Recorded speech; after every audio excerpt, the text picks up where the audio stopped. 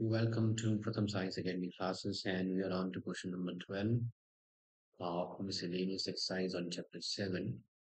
And I can write it as integral I, that is equal to integration of x cubed upon root of 1 minus x raised power 8 into dx. And this x raised power 8, this can be written as to get x cubed.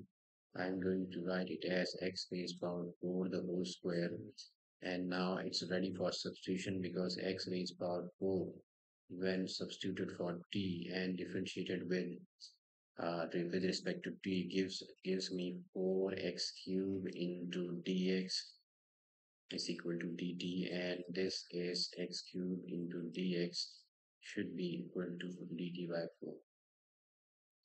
Okay, now if my integral now is x cubed into dx is dt 1 by 4 can be taken out, and its integration of 1 minus t square into dx, which I can write it as 1 square minus t square. Now this is of the form 1 upon integration of a square minus x square under root, which is equal to sine inverse x by a.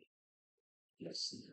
And if I use this identity here on this, it gives me I is equal to, so our integration I is equal to 1 by 4, and this is sine inverse t by a is 1 plus c, and let's resubstitute the value of t, which was sine inverse, and t, so this is 1 by 4 sine inverse, and t was x raised power 4, so it's sine inverse of x raised power 4 plus c, and this is our answer for